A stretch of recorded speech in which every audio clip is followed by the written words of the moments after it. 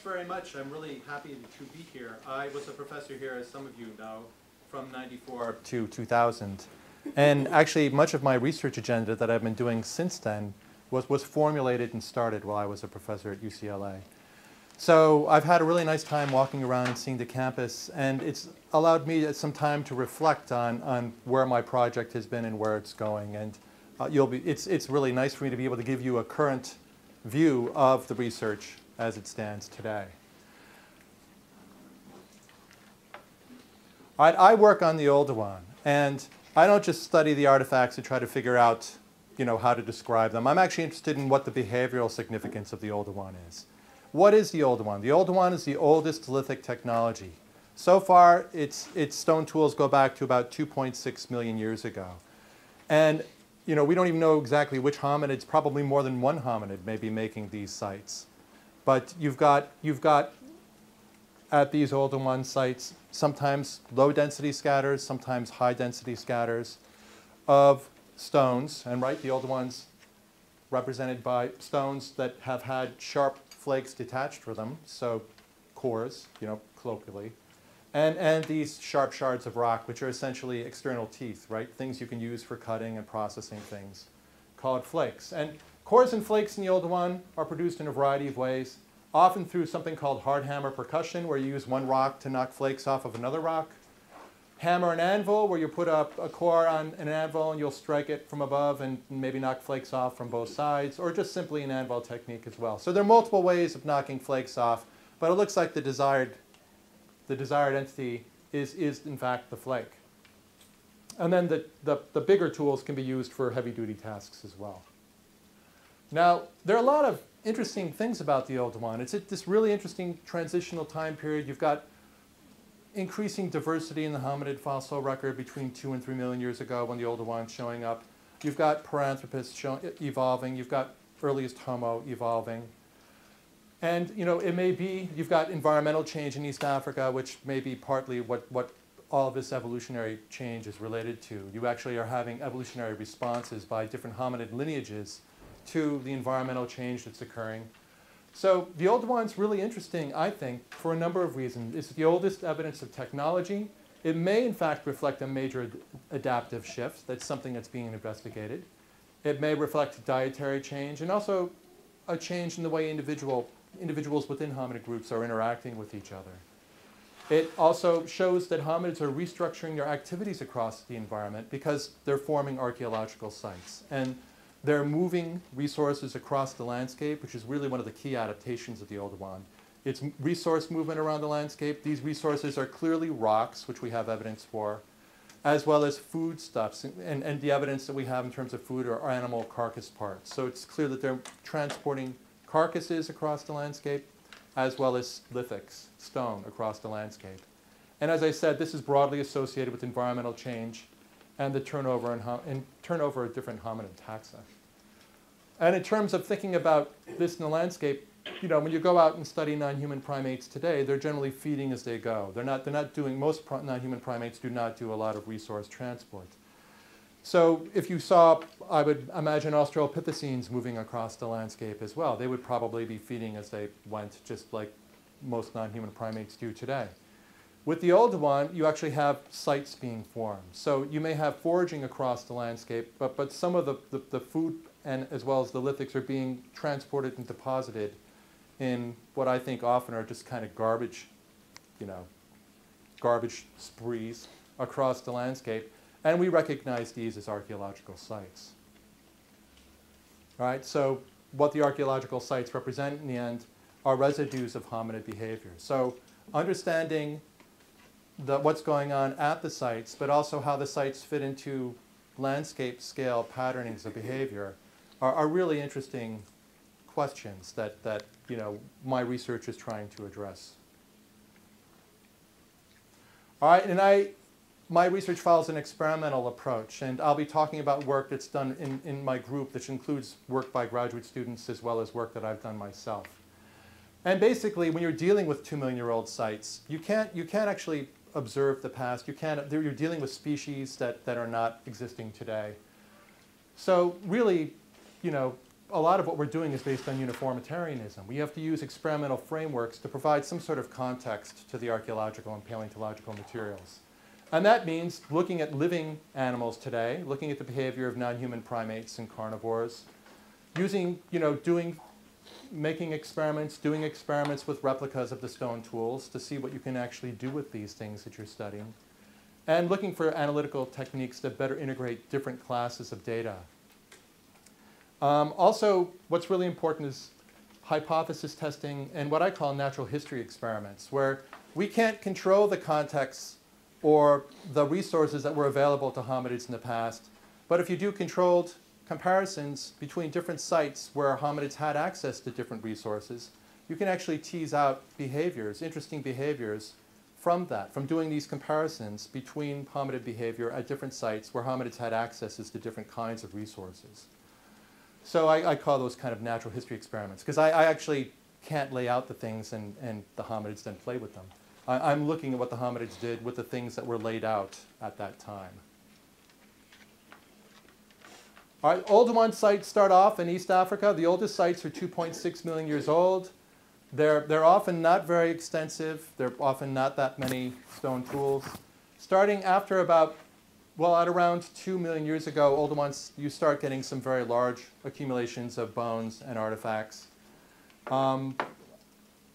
And you start getting Oldowan sites found in regions other than East Africa. All right, so after 2 million years ago, you get them in South Africa and North Africa. And dependency, the early Homo erectus in Georgia, is essentially using the Oldowan technology. And the earliest sites in China between 1.6 and 1.7, that's essentially Oldowan technology as well. So after 2 million years ago, you seem to have a spread. I don't know if it's a sampling error or what, but you seem to, as the data stands now, you've got a spread from East Africa to other parts of the world. And obviously, this is associated, dependency is associated with Homo erectus moving out of Africa. The site where I'm working, or the region where I'm working, is the Homa Peninsula, which is number 10 here. I'll often refer to a site called FLK Zinj at Olduvai Gorge, which is sort of the exemplar of the Oldowan in terms of Oldowan hominid behavior, and has been for a long time. So that's number 11 there. So here's FLK Zinj versus one of my biggest excavation at Kanjara South, which is excavation 1. All right, they both have hominid collected fauna. They're both in a lake margin. They both provide some proxies for paleo-environmental structure, like pedogenic carbonates, so habitat. You can do reconstructions of the distribution of different plants across the landscape, plant distributions. Zinj is about 1.8 million years old. It was a very large site, but the Zinj level is down low here, and it had lots of stone tools and artifacts. It was only about 9 centimeters thick, so it's representing a relatively short window of time as these sites go. 700 bones to family or below, so you can tell whether it's a bovid, an antelope or a pig or something like that, at least to that level of identification. At least 47 different individual animals, so a minimum number of individuals of 47. So, in this spot, which as you can see is not that big, are the remains of 47 animals across that 9 centimeter horizon, and 2,600 artifacts. The setting at Kanjara, the overall geographic setting is somewhat similar, but the actual site itself is quite different. It's a little bit older, and we have materials distributed through a 3-meter sequence. So you actually have layer after layer after layer in this 3-meter sequence of material. So hominids are going back repeatedly to this spot, over and over and over again. It's something's attracting them to this place, and they're going back there over and over decades to centuries. All right, so it's a longer time interval than what you have represented at Zinj when you look at it cumulatively. We have 1,500 bones to family or below, and MNI is larger of 81. And unlike Zinj, where wildebeest-sized or zebra-sized animals are most common, at Kanjara, goat-sized animals, smaller antelopes are most common. And we've got a large sample of artifacts as well. All right, and here's the Homa Peninsula, jutting out into the Wynnum Gulf of Lake Victoria. And you've got an extinct volcano with sediments draped around it. And there are actually more than one Oldowan site. We've, in recent years, found other sites around that side. here's where Canberra is. I'll talk about these other sites briefly at the end. So Canberra is there in the north, and it's on the slopes of an extinct volcano. This is what it looks like when you're walking to the amphitheater. There's about 15 meters of sediment, and it's the base of the sequence where the archaeological occurrences are found. All right, so just looking at the stratigraphy, right? So you're looking at, you know, a big chunk of the 3 or so meters that I'm talking about. It's a little bleached out here, but there are 3 primary beds we're talking about. The top of bed KS1, bed KS2, and bed KS3 are the units that have the archaeological materials. And basically, in terms of the depositional history of the site starts off with something called remobilized pyroclastic sediments. And that's a very fancy way of saying the hominids had a very bad day, where you had basically a lahar going over the site and wiping everything out. So any hominid that was standing there would be under, you know, 20 feet of sediment, and we'd never find it. All right, so that's actually the beginning of the sequence at Canberra, and it just sort of wipes the slate clean. And then what happens after that is you have fluvial reworking. You've got water washing down from the foothills of Homa Mountain, going towards a lake that's north of the site. And it's not really rapid streams. It's little braided stream systems and sheet wash. And that's what's depositing the sediments that are bearing the materials, the archaeological materials. So fluvial reworking of the parent materials going on through the top of KS1 through KS2. And then the lake starts expanding. And it starts getting a little swampy at Canberra, and then ultimately the lake covers the site. All right, so here I'm going to show the fluvial reworking of that parent lahar material. So here's one of these little rivulets. When water is coming over the site, but often it's not flowing that fast. So it's depositing silts or fine sands. I just sprayed water on a rivulet, so you could see one of these little channels. It's less than a meter wide, and it's only a few centimeters, like 10, 20 centimeters deep. And on either side of it are silts, which also preserve fossils and artifacts. So the material may have been moved a little bit by water action, but it's not been moved a lot. And it's hominids. It's not water that's depositing the artifacts and fossils. It's hominid activities that are depositing these materials. All right, so you've got the base level rise, and you've got the lake transgression, and the whole thing's covered with water, and the archaeological sequence is over. When I'm working in the field and we've got the excavations going in full swing, we hire 50, at least 50 people. So I hire lots of local people. I hire trained excavators from the National Museums of Kenya. I work with colleagues from the National Museums of Kenya from various institutions in the US and England and Italy. So it's a big team, all right? And actually my first graduate student anywhere, Joe Ferraro, was actually in this photo, and he got his PhD from UCLA. All right, so it's a big project. It requires a lot of standing around and scratching your head and making sure people are doing the right thing at the right time. So stuff that I'm not so good at, but I do my best. And we excavate following the normal procedures, where you do 1 meter squares, 5 centimeter spits, everything's shot in with a total station. So we try to record things as carefully as we can. Each square has got its own designation that's put on the bag.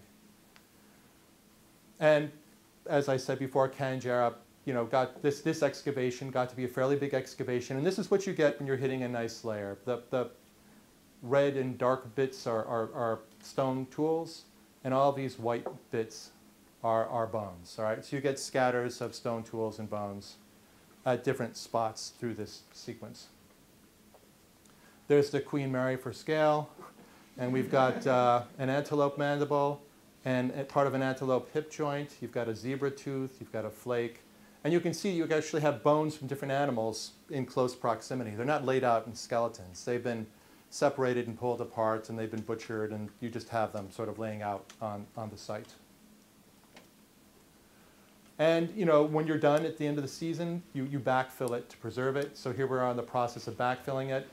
And I had big excavations going on through 2001. I had another season of excavation in 2009.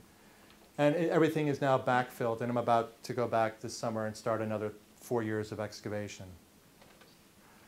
Lots of bones. And like I said, what we get from the finds are stone tools and bones. And A lot of the bones are from relatively small antelopes, which is unusual for the Oldowan. Often you get lots of larger animals represented, but here at Canberra we've got a lot of reasonably small animals. You do get some big things, though. So in one level, there is a partial hipposkeleton. There are bits and pieces of elephant that are just elephant teeth. Here's a hippo tooth. There are some carnivores, so it's not just the hominids are traipsing across the landscape worry-free. We have saber-toothed cats from the peninsula. There are lion fossils from the site, big feliid fossils from the site. There are these hyena bones are from the excavation, so there are hyenas around. Here's a felid proximal ulna. So you have the hominids, but it's clear the hominids are having to deal with or have to take into consideration the big cats and hyenas that are around at the same time. I have much better fossils of baboons at other sites, but this is one of my few monkey fossils from the site. Just I thought I'd throw a primate in. All right. I've got a few bird bones as well. So here's a guinea fowl fossil and the odd reptile as well. Here are a few croc fossils. The artifacts and fossils are in primary context. They're outsized class. The bones are represented by a range of hydraulic potentials, so bones that differ in their ease of transport by water. Very little evidence of sedimentary abrasion. The bones are buried very quickly, so they have very low weathering stages. There are some fossil and artifact refits, not as much as some other sites where there are lots of refits, but some refits. And what it represents is repeated utilization of this point in the landscape over decades to centuries. So these sorts of assemblages are not common. I'm really lucky that I've had access to this kind of setting. This is, in fact, the oldest big assemblage for the Oldowan at 2 million. Even though the sites go back further in time, most of them don't have fauna, or the fauna is very scrappy. So it's nice that I've got both the faunal evidence as well as the lithic evidence, and I'm going to talk about both. And you can ask some questions about early Homo. I think it's early Homo forming these sites. We can talk about why that is later if you want, but I'm just going to launch into it. And when you're talking about this time period from 2 to 3 million years ago, where a lot seems to be going on and landscapes seem to be remodeled periodically, you can ask, what range of habitats were available to the hominids, and what habitats are they actually using? So these are all, I'm going to ask a series of questions that I'm going to try to answer or show where the data from Canberra actually provided some interesting information about it. So this is the first issue. It's just about the environmental context and where the hominids are on these landscapes. And in Africa today, obviously, you have a whole spectrum of environments, a continuous spectrum from forest to grassland, right, with forms of woodland in between. Prior to 2 million years ago, from 3 million years ago and older, many of the sites many hominid sites are well wooded. And it looks like the Australopithecines, even when they're in mixed habitats that include grasslands, there are always woodlands around Australopithecine sites. All right, so Australopithecines seem, are definitely spending time in and around wooded areas. One of the things that we were struck by when we started excavating at Canberra, just by looking at the surface fossils, so you can tell a lot just by looking at the surface, was that almost everything we picked up was from an open habitat, which was, unlike any Oldowan site from that time period or a little bit older. Right, so we were laying at the teeth out, and almost everything was something that today would be living in grasslands. So 93% of the antelopes, for example, that we found, and this is true in situ as well, this is the in situ number actually, were from open grasslands. And zebra fossils were very common. They made up a little bit more than 10% of the assemblage. And that is very different than Olduvai, for example, where the open country habitats are not as common and where pigs way outnumber zebras by and large in bed one. So I could see from the beginning that there was some sort of faunal difference from other sites. And that held true from doing the analysis of the fauna of the in situ material, the thousands of bones. But there are also geochemical ways of trying to get at the vegetation structure as well. One of them is looking at the stable carbon isotopic composition of paleosol carbonates, these little nodules that form in the soil. All right, and they give you a sense of what the photosynthetic pathway was of the vegetation that was growing across the landscape at that time. And you can use that to reconstruct vegetation structure.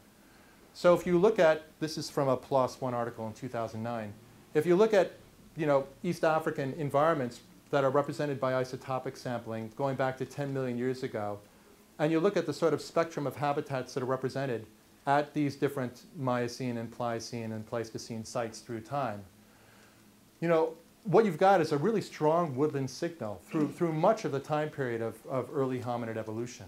On this first spike to the right, which is where you've got woody grassland and open grassland, is in fact Canberra. So the Paleozoic carbonate data actually matched what we were seeing from the taxonomy of the fauna.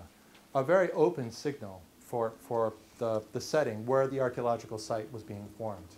Almost every other Oldowan site seems to be formed in a more wooded setting. All right, so, and this is in fact the oldest, I think, the oldest really strong open signal for the whole time period of human evolution. I mean, this is the first time where you really have a good open setting represented. And you can also look at what the animals are eating through the same way, through using stable isotopic chemistry of their enamel. And if you look at, you know, what things are eating at Canberra, almost everything is eating a substantial amount of C4 vegetation, of vegetation that's growing in more open habitats like grass and some forbs and some sedges. All right, so you've got a very strong C4 signal here across many, many different animals. And the only thing that's browsing were, you know, bits of a Dinotherium tooth, which is this crazy elephant that's got, elephant relative that's got tusks coming from its lower jaws instead of its upper jaws like the modern elephant. And it is an obligate browser. And these are actually the most grassy signals for the diet of this taxon ever found. So even this guy probably wasn't very happy and was eating grass a little bit of the time. All right, so it's clear that this site from multiple proxies is forming in an open environment. And you know, I'm sure if the hominids turned around and looked at the mountain behind them, there would have been trees up the mountain. So it's not like there are no woodlands around. But the plains around the lake were probably very grassy with, you know, occasional trees spotted across them. So it's an open setting. It's a very open setting, more than 75% grass. And hominids are going back to this open setting over and over and over again for probably hundreds of years. So this is a different sort of behavior than you see prior to this. And in fact, when you look at earlier Oldowan or other Oldowan sites like Zinj, which are forming in woodlands, this sort of extends our range not only of what habitats that exist, but also where hominids are being active. It shows that hominids are not just living, you know, are not just active in the woodlands. They're moving into more open habitats as well, and getting resources and depositing artifacts in those open settings too. So when we look at this questions, you know, one of the first questions we sort of addressed was what range of habitats were being used. And it seems for the Oldowan by 2 million years ago at least, and I'm going to always qualify it because I'm talking about 2 million years ago, where that's when Canberra's around. By about 2 million years ago, it looks like you've got a range of habitats being utilized by Oldowan hominids. They're dumping stone tools. They're moving lithics around the landscape. They're making stone tools. What is their energetic investment in lithic technology? Is this something they're just doing seasonally? Are they just having a need for a tool and picking whatever's up around their feet and utilizing it, which would be sort of an incidental use of stone tool technology? Or is stone tool technology, you know, an integral part of their foraging behavior? Is it really key to their adaptive success? And these are sort of issues you can address looking at the technologies that are around. So one of the things we've been looking at is raw material selectivity, preferential transport, and how different raw materials are reduced, how they're flaked, how extensively they're flaked, how carefully they're flaked. So these things give you a sense, you know, you can actually get some sense of how sophisticated hominid usage and treatment of different physical materials in their environments are, right, when you're looking at these things. So you can look at raw material availability. You can also look at raw material quality. And you can see what sort of technological decisions their hominids are doing. And, you know, decision making that not only goes into procurement and manufacture, but also is going into discard. And ultimately, this is to get at this idea of what is the adaptive significance of the Oldowan, at least at Canberra, right? I'm going to always focus on that. Is it something that is really adaptively significant, or is it something that's sort of incidental and maybe seasonally or just more casually used in foraging or food preparation? Well, as part of this, a student named David Braun, who is now a professor at George Washington University, you know, he did a very wide survey of all the potential lithic sources for the stone tools on the Homa Peninsula, so here's Canberra, but also in the region. And it turns out it had to be regional because some of the raw materials that are found at Canberra are ultimately coming from highlands 50 or 60 kilometers away, and they're coming down drainages and ending up about 13 or more kilometers away from the site. And once this was done and samples were taken of these different rocks, you could actually look at the rocks and start thinking about the material properties. And the first thing to look at or think about at Canberra, one of the first things that was striking about the lithic assemblage is just how diverse their usage of rocks were. They're using a wide variety of rocks. They had access to a wide variety of rocks, way more than hominids typically did. That just has to do with the geologic setting. I was lucky that that was the case. And because they've got access to a wide variety of rocks, you can see which ones they're choosing to use more frequently. And then you can actually tie that to the material, see if there's a relationship between what they like to use, what they seem to use a lot, and things that seem to flake carefully, and the physical properties of those specific raw materials. So you can do things like a Tabor abrasion test, where you can look at the hardness of rocks, and you can compare the hardness of rocks that are on the peninsula that were available to the hominins, and look at that as a variable in assessing what they're using and why they may be using particular raw materials. And one of the things, so you want to get quantitative ways of assessing the physical properties of the different rocks, essentially.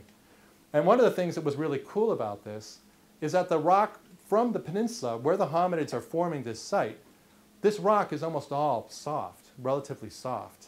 And in fact, much of it doesn't flake well either. So it's not what you'd consider very good quality raw material for stone tool manufacture. And the rocks that are coming from the highlands up here include cherts and quartzites and quartz. They are much harder rocks. And they're easier to flake, and they hold an edge much, much longer because they're much harder. So this was a great natural experiment that if I could have set it up this way, I would have. And it just so happened that this was the natural configuration of resources. I was very, very lucky. So you've got crappy rock where the hominids are, and really good rock in terms of holding an edge and being easy to flake from farther away. So this is a nice sort of situation to see how hominids were transporting rock across the landscape. And if you look at, look at the technology, the local sources of stone, these soft rocks that often don't flake very well, are frequently not very heavily flaked. Right? And they're also not very carefully flaked. And if you look at the rocks that are coming from 10 or more kilometers away, these rocks are much more extensively flaked. They're also taking much more care in the way they're flaking them. They're using multiple axes for the flaking. They're flaking things much more fully.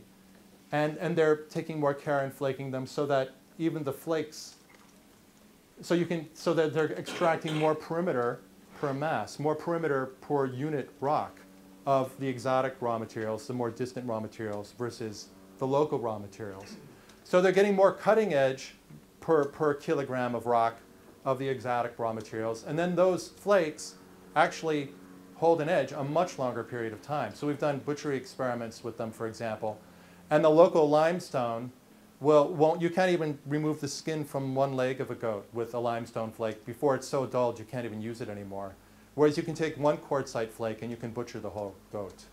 So if you're thinking about the economics of transport, having even though it's coming from farther away, the working edge and the use life of the edge of the harder raw materials is so much longer than the local raw material that it makes sense if lithics are an important part of your foraging adaptation. It makes sense to actually carry the good stuff around rather than just dealing with the local stuff, which is soft and doesn't hold an edge for long at all. So, and you can see even very small, small cores of the hard raw materials. So these are quartz cores.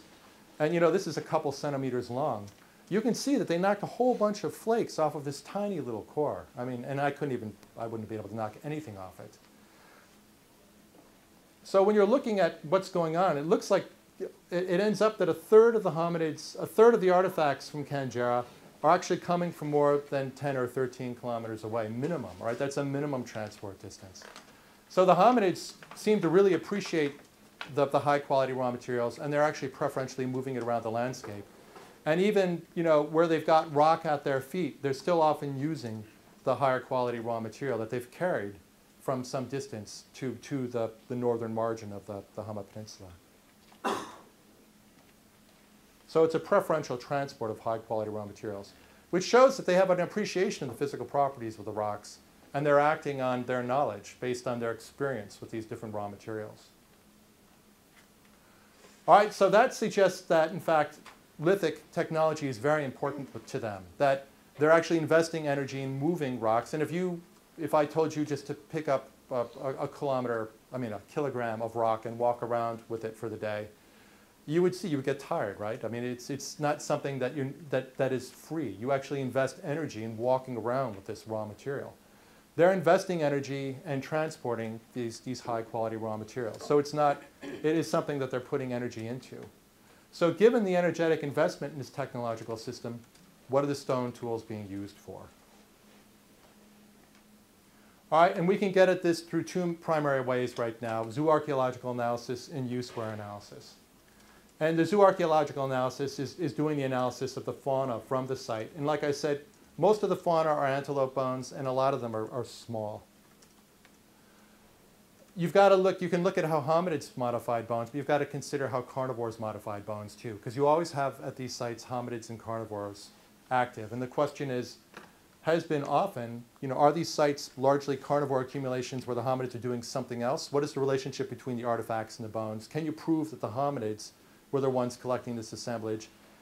If the hominids are forming the assemblage, are they scavenging from carnivores that have already pulled off most of the resources from the bones, and they're just getting marrow and maybe brains and not much else? Or are they getting access to the full kit and caboodle of marrows, brains, muscle, guts, everything? Right? And everything's being eaten raw now, right? So, there's no evidence for fire at this time period. So you've got to look at how carnivores damage bones and how hominids damage bones, and then assess how the site was being formed. And I've been doing a bunch of experiments with different students on large carnivore feeding behavior and how that impacts bones. And we've been doing it with wolf colonies, with lions and tigers. So this wolf center is in New York. The Carolina Tiger Rescue Center is in North Carolina. We've been working on, with large cats and big wild canids as well, and looking at the damage signatures you get on the bones. Right, we do butchery experiments as well. So it's looking at what carnivores do, looking at what hominids do in the published literature as well. So we do butchery experiments, and you can take limbs and deflesh them. I use this one flake to deflesh all that. You can look at where the cut marks are distributed. That's what that arrow is showing. You break bones open for the marrow and see what kind of damage you make for the bones, on the bones. So all these things allow you to assess what processes, what activities are going on at that site, and try to figure out what the hominids are actually doing there. All right, so there's definite hominid activity on this site. You can definitely see the hominids are removing tissue. There are cut marks on the bones, so you can see that box. Those fine, thin lines are stone tool cut marks in the bones. From removing flesh from that femur, so femurs have a lot of meat on them, so that's a very fleshy area. You expect there to be cut marks there if they're getting fleshed carcasses. There are percussion notches for breaking the bones open with large stone tools to get the marrow out. You also get the pits that the stone tools make when the hominids were hammering the bones. But there are also carnivore tooth marks and carnivore tooth pits, right, scores and pits. And here you actually have something of both. You've got a hominid cut mark that showed the hominid was cutting something off the bone, but it's overlaid by a carnivore tooth mark. So it shows the hominid behavior was first and the carnivore behavior followed it. That doesn't happen very often, but it's kind of cool when you get that. And what you hope to do is reconstruct what's going on the site. And in the 2009 field season, one of the coolest things I found was an outside clast, so a big cobble with bones around it. And that cobble had to have been dropped there by hominids. It's in a silt. And what we saw then were bone fragments, and some of these bone fragments have clear evidence of hammer and anvil percussion. So I actually think this is a 2 million year old anvil where the hominids were actually processing bones for marrow. And you can see the damage on the top and bottom of the bone where the hominid was resting his bone on the anvil and hitting it from above. All right, so there's clearly evidence of, and you also have some percussion, some shatter when the bone exploded when the hominids hit it. You've got some of the shatter and the sieving as well. So it's clear you've got hominid activity at the site. It's clear you've got carnivore activity at the site. Are the hominids having early access to fleshed carcasses, which is more interesting socio-ecologically in terms of whether they have a lot to share out in a group? Or is it just bits and pieces that maybe one individual was snacking on? There are different ways of getting at that. If carnivores are forming an assemblage first, this is from work that Rob Blumenschein and colleagues did, you see a lot of tooth marks on the shaft because they're removing the flesh from the shaft, and then they chew up the ends of the bones because they're nice and greasy. If hominids have stripped the meat off, have broken the bones from marrow, and then carnivores have come in and scavenged them, you actually don't get that many tooth marks on the shaft because the hominids have already removed the nice stuff that the carnivores would eat. But the carnivores are still chewing up the ends of the bones because they're nice and greasy. So really, the mid-shafts are a really good region of long bones to look at to get a sense of whether carnivores are first or hominids are first in processing materials. And these are just different experimental models that have been produced. This is the frequency of mid-shaft tooth marks. And when carnivores are first, as I said, they tend, especially things like hyenas, they tend to produce a lot of mid-shaft tooth marks. If you've got in simulated sites where people have broken bones open, stripped meat off, broken bones open from marrow, laid them out in settings in the Serengeti and Ngorongoro crater, and then just let wild animals come in and modify the site, you get very few tooth marks on these mid-shafts because the hominids have already removed, the humans have already removed the meat and marrow. And these are the values from Canberra. We had 3 different people do it, including Joe Ferraro, who was, this is part of his dissertation. 3 different people do it to look at inter-observer variability. And we got essentially the same results with each person who independently looked at these bones. Very, very few carnivore tooth marks on the mid-shafts, which suggests that the hominids are getting early access to these carcasses. And you can also look at this using GIS image analysis. This is a more sophisticated way of doing it. I just had a student finish her dissertation looking at this. Looking at bone preservation patterns and spatial distribution of bone modifications. Jennifer Parkinson's the one who did this analysis. And you can map every bone fragment that you can attribute to a particular bone and side. You actually put onto this 3-dimensional template. And over time, you can stack all of the humeri, say, from the assemblage and have one composite image that gives you a density diagram of the preservation of the humerus across that assemblage. So these are 48 wolf-gnawed humeri, and you can get a lot of information from what you see here, from this gradient map. So you can see that wolves almost always are chewing off the proximal end of the humerus, right? That's why it's gray. There are only three of the 48 humeri preserve that. And you can see that the portion of the humerus that's most commonly preserved is low in the shaft towards the distal end. All right, so this is really useful information for trying to assess how carnivores that are eating whole carcasses, whole deer carcasses, are modifying the bones. And you can compare that to when bones are percussed with hammerstones, or when their bones are percussed with hammerstones and then laid out and carnivores follow them and remove the epiphyses. This is the Canberra data, and you can see that the Canberra data are all fragmented, which is what you see in a hammerstone modified assemblage. They're not cylinders like you see frequently when you've got canids or felids. It doesn't really matter. They chew off the epiphyses, but they're often not cracking the mid-shafts. If hyenas were doing this, they just eat the whole bone. So there's not a hyena model, because when you model it with hyenas, they just eat everything, all right?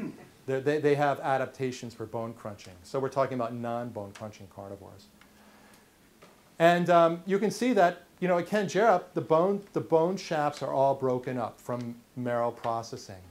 And, the epiphyses are also in low frequencies, not as low as these experiments that were done by groups from Rutgers. And that's because they were doing these experiments in very competitive environments in the Serengeti and Ngorongoro crater, where pretty much everything was vacuumed up if it had any nutritional value. And the hyenas and other critters were just going into these sites and just eating all the epiphyses. That's why none of the epiphyses are there. So what I think we've got going on here is that the hominids are breaking the bones open for marrow, but you've got less carnivore consumption of epiphyses afterwards, just because the carnivores aren't as stressed. It's not as competitive an environment. And there are other lines of evidence for that too, like just low evidence of carnivore damage in general on these bones. Here's the femur, another big meat-bearing, marrow-bearing bone as well. And again, it's the same feature. You can see that this portion of the femur is the most commonly preserved, and where you've got a lot of the bone represented are the shafts.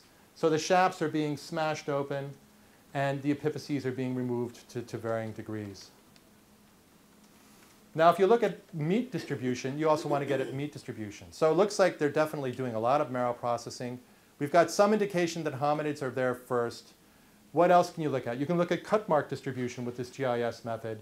And if you're looking, people typically think if hominids are scavenging, they're scavenging from felids. So felids will strip the meat off of bones, but leave the marrow bones and the brains behind. So it's sort of the zombie mode of like eating brains and all that stuff. So the hominids would be then getting access to bones that were largely defleshed if they were passively scavenging. And felids typically consume flesh from the upper limb, but not the lower, and they often leave scraps of flesh at the joints, all right? So here's the hip joint, here's the knee joint of a deer, all right? So these are from some of the feeding experiments that Jennifer Parkinson did for her dissertation. And you can look at the zones on a bone where, you know, even from scavenging, there'd be some scraps of flesh left over. And you can look at where the cut marks are distributed across the tibia. These dots represent percussion marks. So you can see where the cut marks are. And cut marks at Canberra are frequently found in areas where you generally don't have flesh remaining in scraps, where you don't have little bits of flesh that hominids would have very carefully taken away if they were passively scavenging. The cut marks are occurring in places where you know, there probably was flesh in the bones and they're stripping the flesh off. So this is another indication. You know, we all have other indications that hominids are coming first based on that earlier analysis, but this also shows that the hominids are leaving cut marks in places that would have been defleshed if they had been scavenging from lions, all right? So they're getting access to meaty carcasses. And you can also, another way of getting at whether they're getting access to complete carcasses is looking at bone survivorship and looking at what are called high survivorship bones, parts of the skeleton. Right? The vertebra and ribs are lousy to look at if you're trying to reconstruct whether whole carcasses are going back, because they can be broken up by a whole variety of processes. Often they just break up on the surface before they're even buried. But you know, the jaws, so the upper and lower jaws, the shafts of the major limb bones are preserved. And if you look at the frequency of head bits as well as major limb bits, you can get an idea of whether whole carcasses are being brought to the site from these high survivorship portions of these bones or not. And you can actually do statistics on this, right? So there's something called the Shannon Evenness Index, which gives you a sense of whether you've got an even distribution across these high survivorship bones that are found across the skeleton or not. And for the small animals of Canberra, you actually have a very high value, which shows that things are coming together as a group in the proportions you would expect if they're bringing whole carcasses to the site. So, you know, the most common bone is the humerus, and then you've got all these other limb bones. But the mandible and cranium, you know, all these things are really very common, and they're coming in approximately in the proportions you'd expect if whole carcasses are being brought to the site. All right, and many of these carcasses are from juveniles. All right, 50% of the animals are juvenile animals. And this is in an open environment that you've got here. This is a good lunchtime picture. This is not what you'd expect an assemblage to look like if hominids are scavenging, because large carnivores tend to completely consume these small animals, especially in the more open habitats. So all of these are, I think, are lines of evidence that you've got hominids getting early access to antelopes repeatedly, you know, over tens of years or centuries. So you've got the best evidence for hominids incorporating meat into the diet for long periods of time that you have anywhere in the archaeological record. And this was published in PLOS One last year. This was a Fraro et al. 2013. So it's evidence of persistent carnivory. The medium-sized, I'm going to go through this a little faster now because I see I'm running out of time. The medium-sized animals are in fact showing a different signal. There are a lot of limb bones that do show damage, showing the hominids are processing them, but there are way more heads than you would expect. So there's a disjunction, and you can see the evenness index is lower here with these guys because there are more heads than you would expect for the limb bones that you've got, which suggests something different is going on. And when you look at, this is something you notice when you're excavating. It's kind of cool. This is an antelope jaw. You can see the big upright portion with this very delicate process called the coronoid process. And you see the toothy portion, the mandibular corpus. When you're looking at the Canberra mandibles, they're often missing the upright portion, right? They don't preserve them. And you might think that carnivores are chewing them off, except you find them in the excavation broken off, even with the delicate part still preserved. And this is not what you would see if carnivores had come in and chewed these up.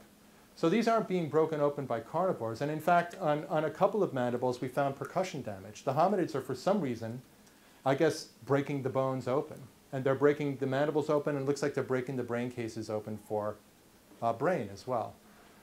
So it shows that, and this is what you'd expect if they're more stressed for nutrients, right? Or they're getting late access to carcasses, right? So they're picking up the heads occasionally.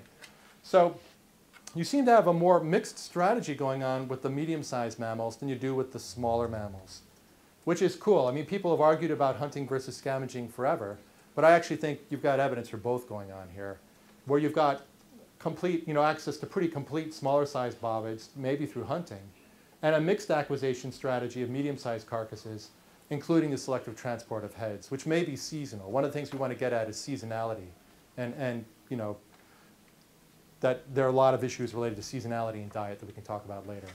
All right, so you've got different signals, I think, going on. And then when you look at the other site you can compare it to, FLK Zinj, you seem to have hunting of small prey there as well, but they're having more consistent earlier access to the larger prey at Zinj. And also, there's more competition at Zinj. There's more intense processing of the carcasses, and there's more evidence of both hominid and carnivore activity.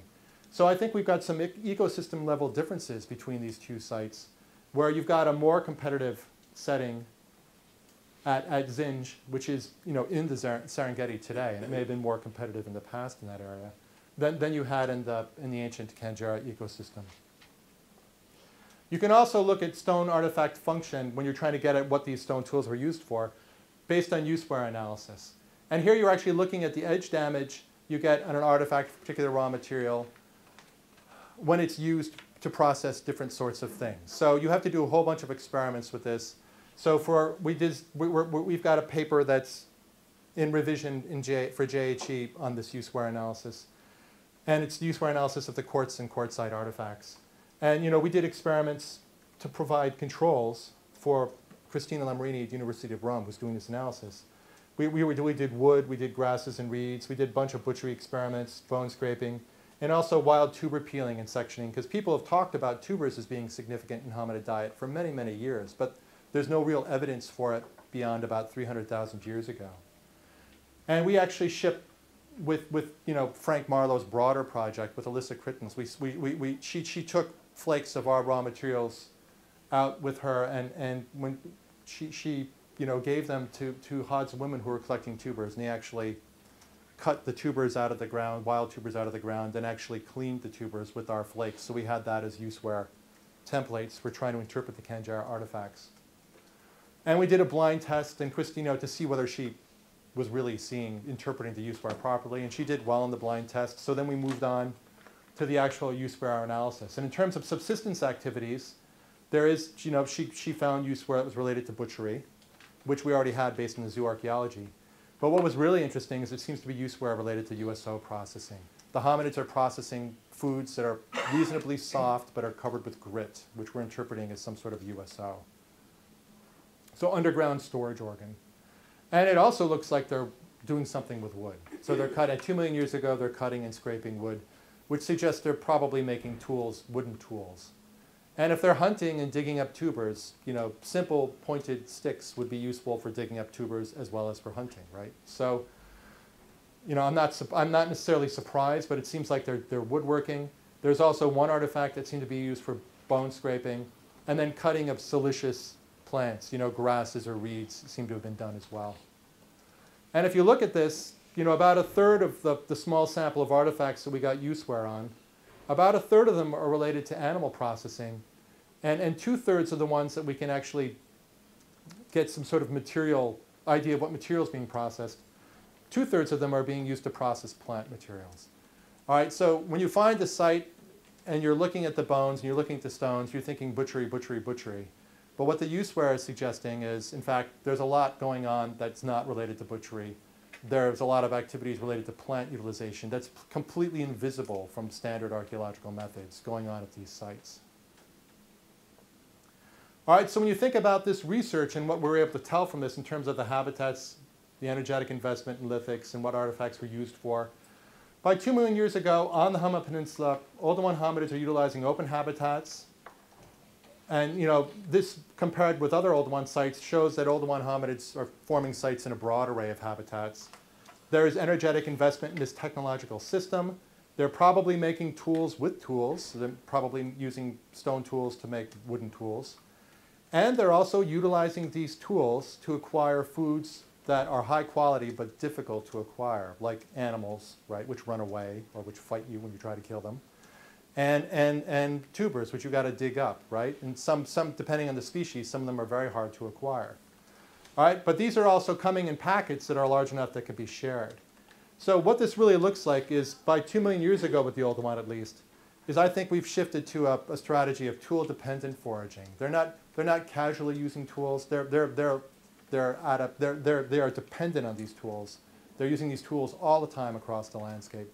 That's why they're transporting rock around, because they have to have the tool with them when they find particular resources that they want to process. And it's not tool-assisted foraging, where they would just incidentally use tools or occasionally use tools. And I'm now shifting to a packet of Oldowan sites that will include Canberra, but also a site called Nyayanga, which has got large mammal carcasses, including hippos and rhinos. And I found a hippo bone on the surface that had a cut mark on it and some percussed bones there. And that's in a woodland. So it's different from Canberra, both in terms of the environmental setting and the sorts of animals you're getting. And then there's a site over here called the Sari River site, which I've walked out for 3 kilometers. And it's a paleo landscape site, which is totally cool. It looks like you can follow one paleosol over a very long distance. And I haven't found bones yet at that site, but there are Oldowan artifacts distributed across this landscape. And geologists have mapped the tough paleosol sequence over a 30 square kilometer area. So I haven't checked these gullies yet, but if I'm lucky, this could be a giant early Stone Age landscape. And in terms of the isotopic chemistry, we already have evidence just in the 2 spots we checked in the Sari River of the most wooded environment that we found yet on the Homa Peninsula, as well as a more grassy environment. Nyayanga, like I said, this site here, is more wooded, and Canberra is grassy. So in combination as a packet, we're going to be able to look at a wide variety of habitats that hominids would have had access to within one region rather than comparing across regions, as well as looked at raw material usage and choice and transport and technology at sites that are close to the raw materials versus sites that are farther away from the raw materials. So there are a whole bunch of variables that we'll now be able to sort of assess in looking at hominid behavior, and we'll be able to start putting it into a broader landscape than we could in the past. So that's the next 4 years of work. And I'd like to thank the National Museums of Kenya, Rick Potts, and the Human Origins Program, who really helps make much of my work possible, and the National Science Foundation and the Leakey Foundation for funding. So thank you very much.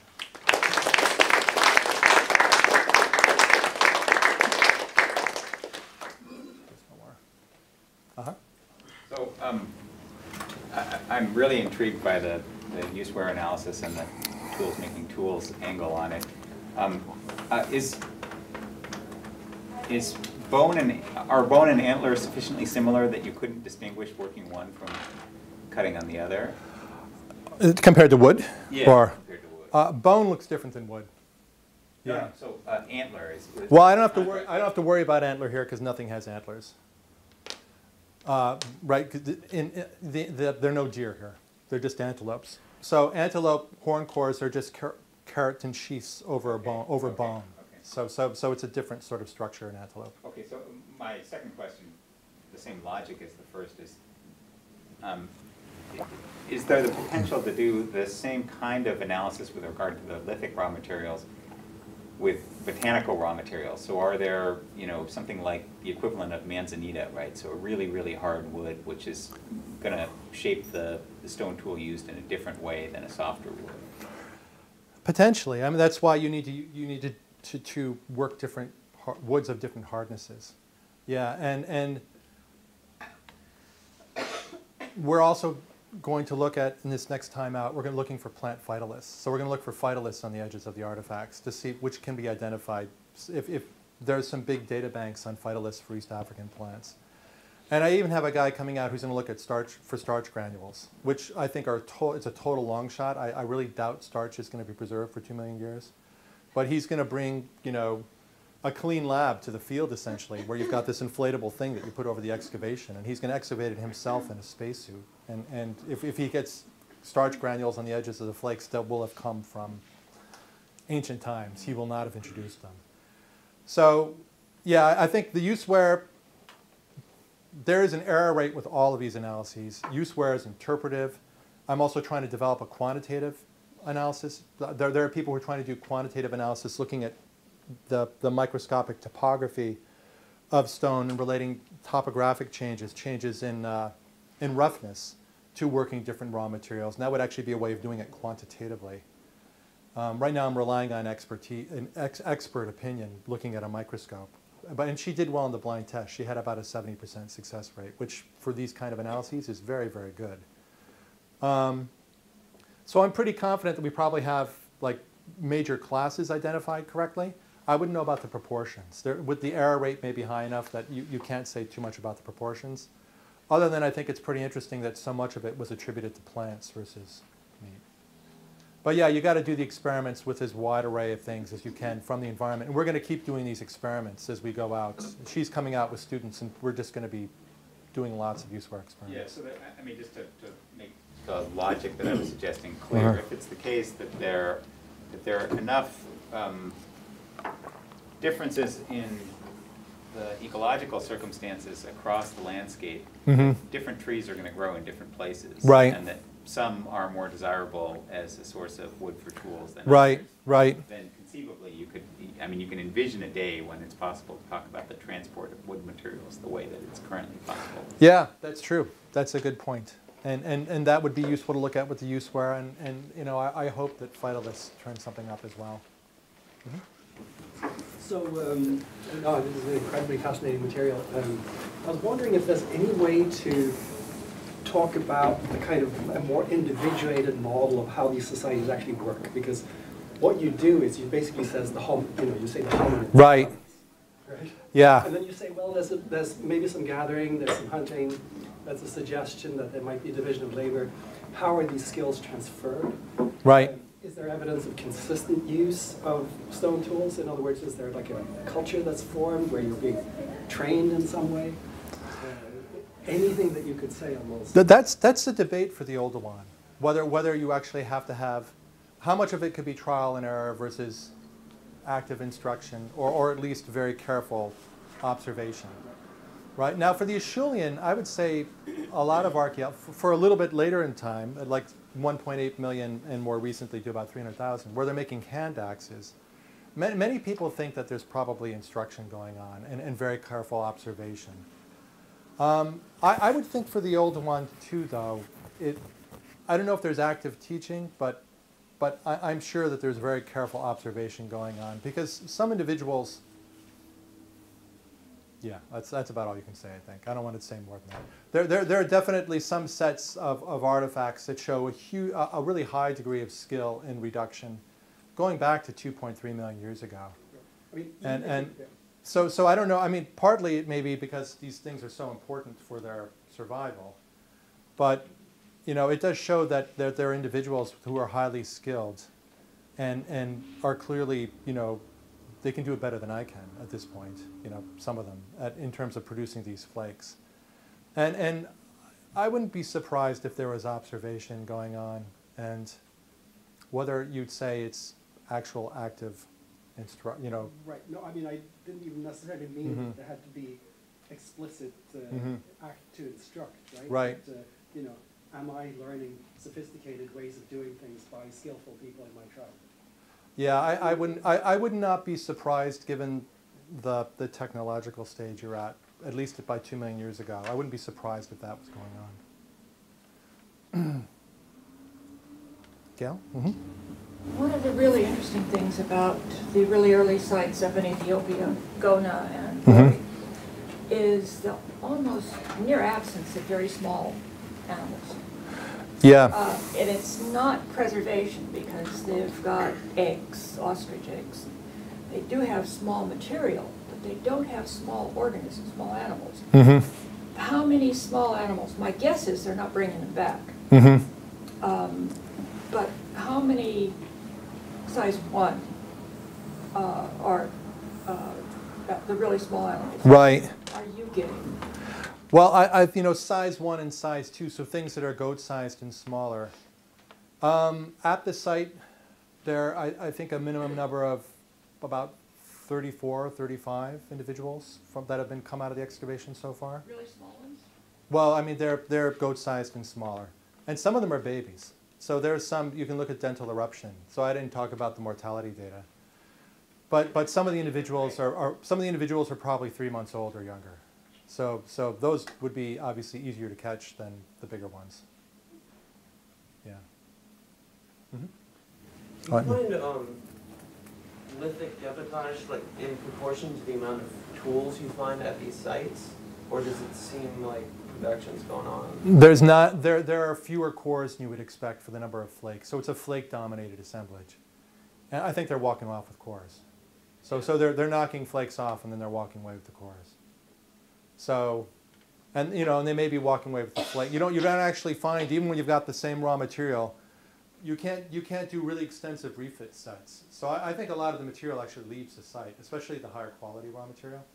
I think they're actually some of the nicer flakes they pick up and walk away with, and the cores they're walking away with too. So we have far fewer cores than you would expect for the number of flakes at the site. Yeah, Dwight? Yeah. It's a very interesting argument in terms of being able to show that you've got tool dependency, tool-dependent foraging at this particular site. And it's nice that you have such a rich ensemble of materials to be able to work from. If one were taking this site and say as an indication of what a tool-dependent foraging assemblage might look like, what would happen if you were to then say compare this to earlier hominid sites with respect to trying to say where does tool dependency begin to come in? Because obviously if it's here, it had to begin earlier than that. Right. How much earlier? Can you get a handle on looking at earlier sites and say, in comparison, it looks like this is not a tool dependency foraging site, well, or is it just... At most Oldowan sites, even some of the oldest sites, there does seem to be evidence of preference. Now they may not have to, they do prefer certain raw materials over others, and those are often raw materials that have some material quality that would be attractive to the hominids. So, like at Gona, there are more chert flakes than you'd expect from going to the conglomerates, which are right. In that case, transport is very short. The conglomerates are very close to these 2.6 million year old sites. They're almost right on top of the conglomerates.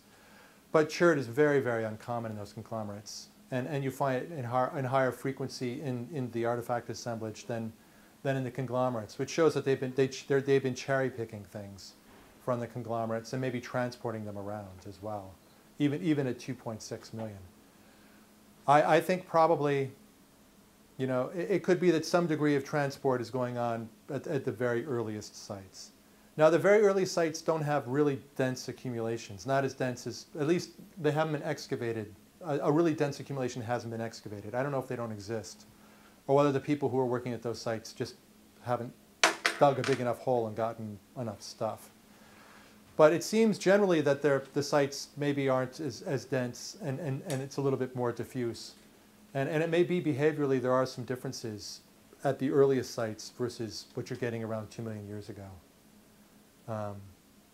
But in terms of selectivity from the very beginning, there is an appreciation of different material properties of the rock, and they're responding to that in their behavior.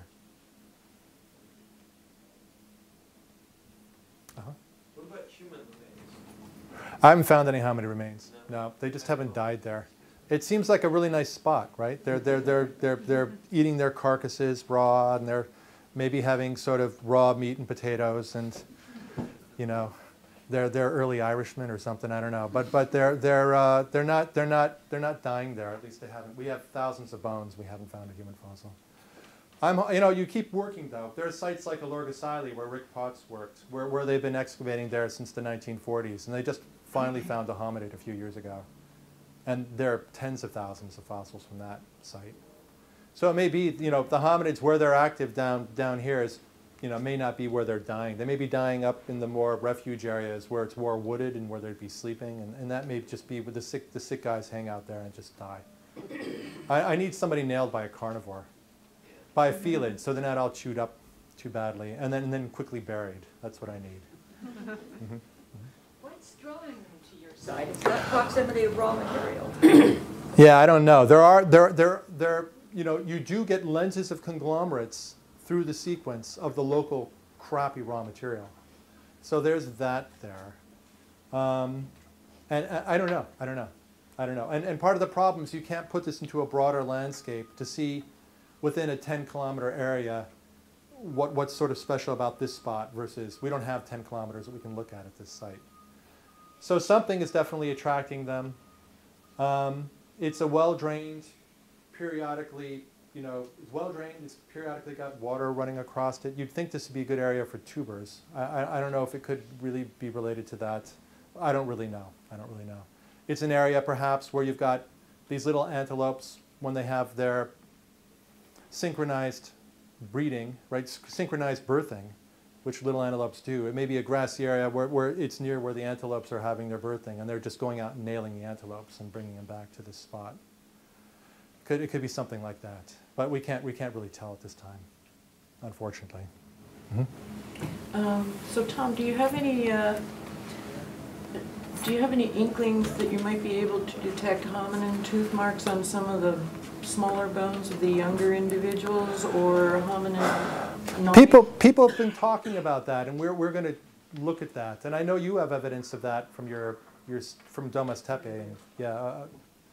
So it'll be interesting to see the patterning of that, And people have published some. It's a bit of a distinctive pattern. Yeah, yeah.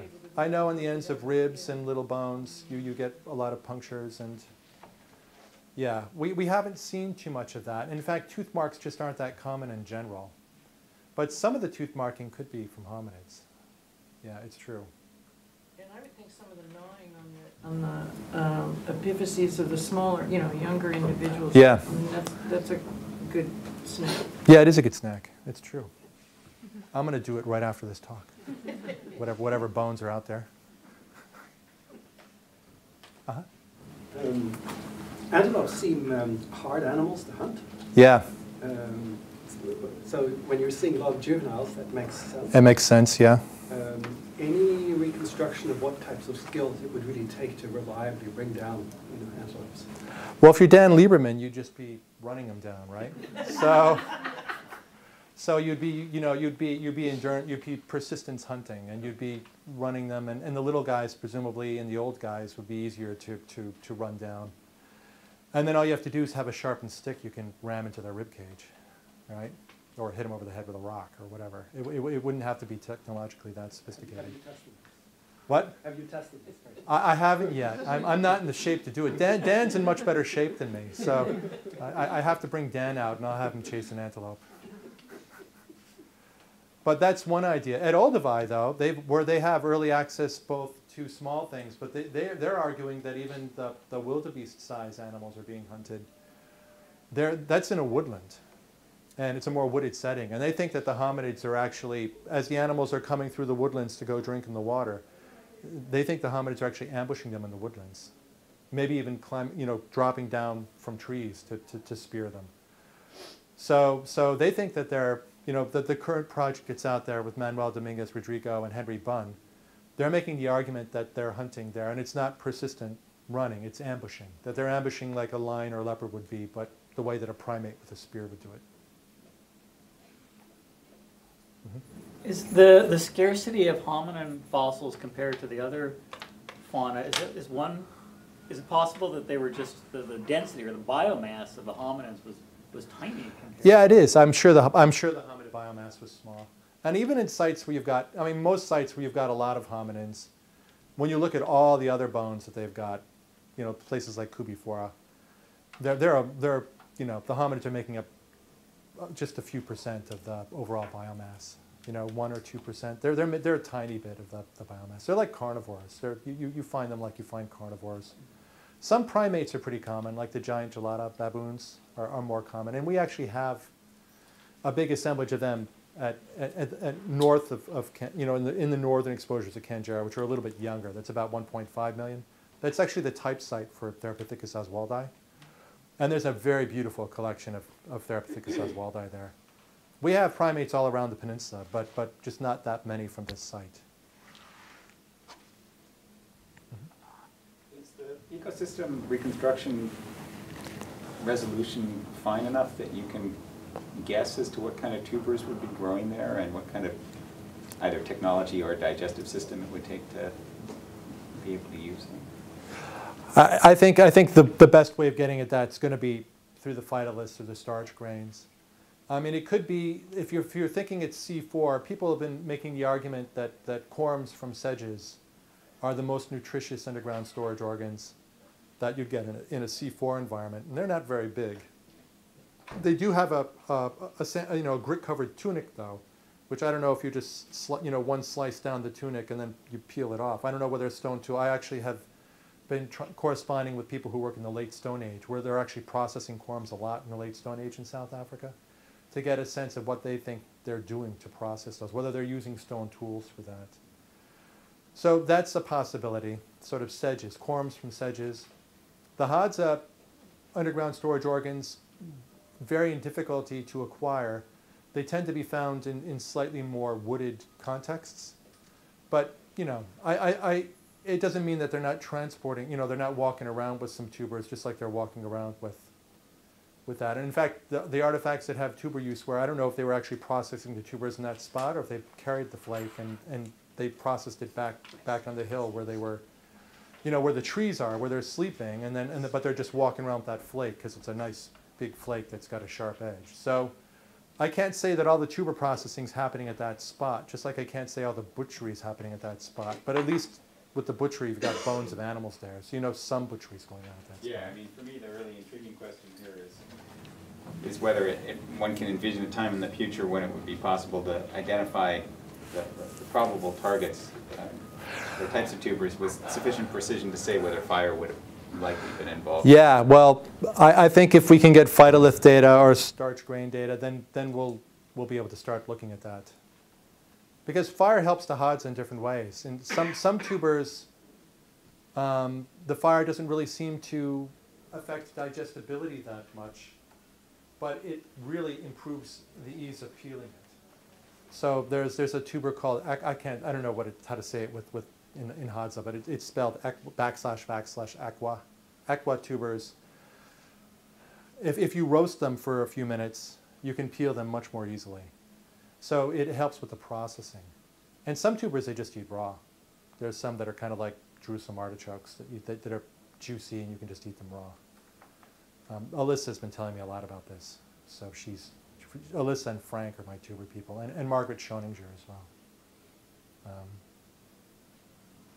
So yeah, ideally that would be good, because there may be tubers that really you get a lot more out of if they're roasted, and if there was a way of trying to diagnose ephemeral fires in these sediments, that would help a lot too. Yeah. Mm-hmm. Diet composition, can you say anything about that? You mentioned C4 grasses and so on. From right. Bones, can you tell any more? Mixed. Well, for the animals, most of them are animals that are eating plants, and bovids, and so antelope, zebras, some pigs. No, I forgot. You don't have the hominid bones. We don't have the hominid bones. Yeah. No, but unfortunately in the not. area, it looks promising that you might find something. We might. They're clearly there, and there's a lot of activity. So you just need one to have died there. Yeah. If I could go back in a time machine and pop one in the head and then bury it and then go back to the future and get it, then I'd be all set. When you look at the ratio of small to large animals in terms of the site, the bones in the site, I mean, how does that compare to what one would find in an area like that in terms of live animals? It actually compares pretty well, and Ferraro's got, he's got a section of his dissertation where he's looking at sort of whether the frequency you've got at the archaeological site is sort of a census, like a paleo census of what you might expect in a grasslands ecosystem, and it's not a bad fit in terms of the relative, because you get more of the smaller things than you do the bigger things. And then even, I think even some of the age structure is similar too. So it's not way out of line with some grass-dominated ecosystems that you find today. And it looks like, you know, it's taphonomic bias. There are all sorts of biases, right? So there could be collection bias by the hominins. There could be taphonomic biases that could be removing certain size class individuals that could mess up trying to do that sort of comparison with modern ecosystems. But you do get pretty good preservation of even small things at Canberra. So I don't think the bias against small bones is as great at Canberra as it is at some of the other sites. So it looks like they may be they may be taking things, you know, not far off from their frequencies in those open settings. So that would suggest there is no sort of specialization yet developed, Right. with respect to whatever means they're using to get animal meat. They're just sort of sampling what's out there. It's more of like they can get access to. yeah, more of an encounter hunting sort of thing. Small ones, which they can get directly, or if it's larger ones, it may be just through scavenging from larger kills, but no particular specializations going on. Yeah, not as far as I can tell. Mm-hmm. Have they done these kinds of tool use, specifically looking for the tools associated with tubers in any of the Homo erectus or the ergaster sites?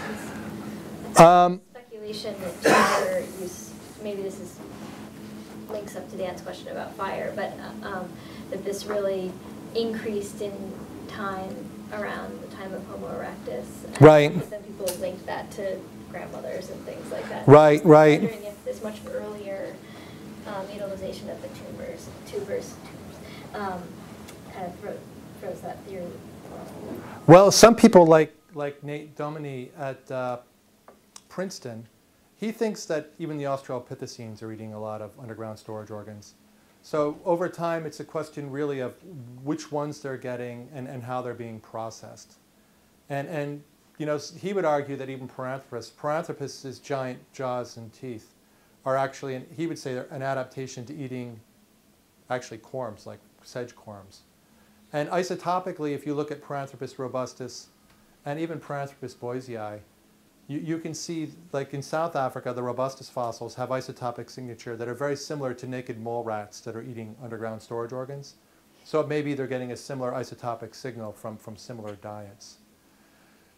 Yeah, I think the thing is that if you can cook, obviously, there are big advantages to being able to cook some of these tubers in terms of you being able to digest more of the starch and get rid of some of the toxins, and things like that. So. The bigger tubers than in the smaller ones? Yeah, I think a lot of the corms you can eat without much processing. Yeah.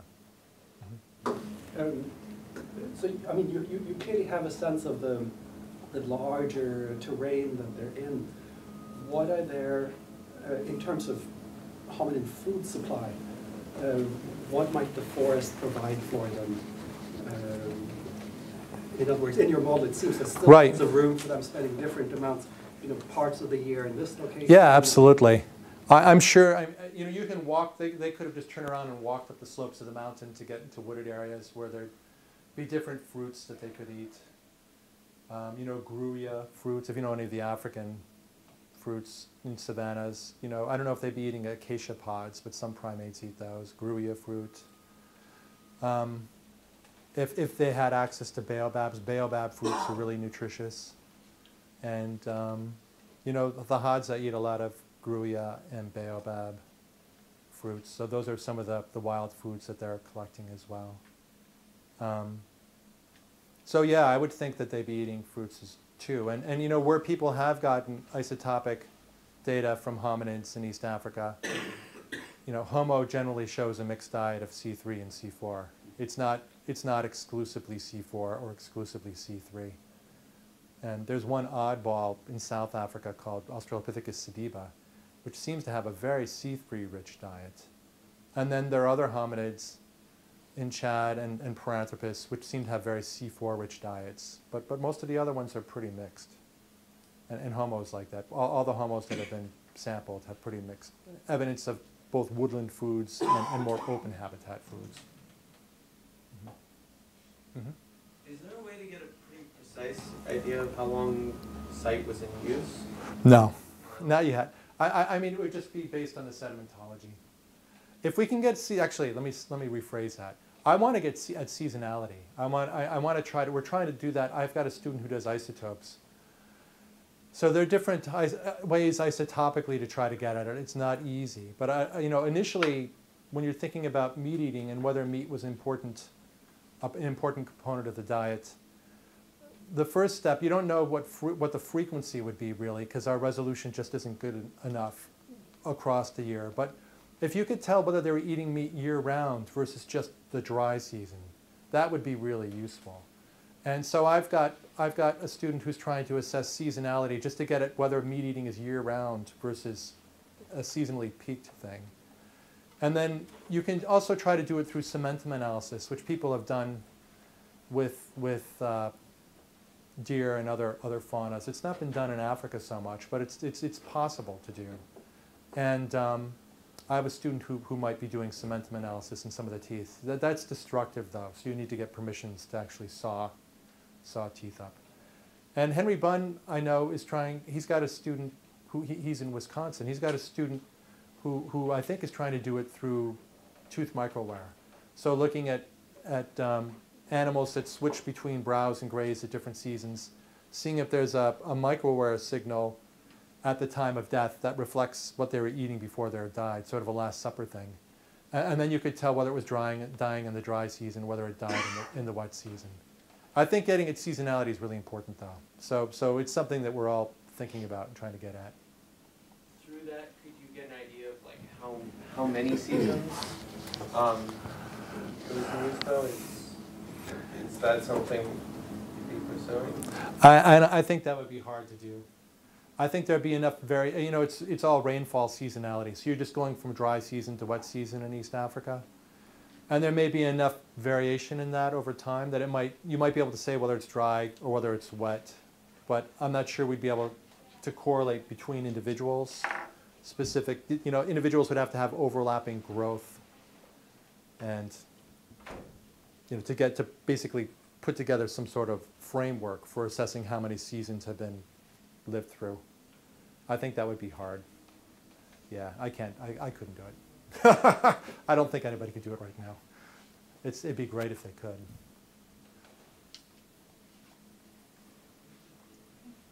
All right, thanks.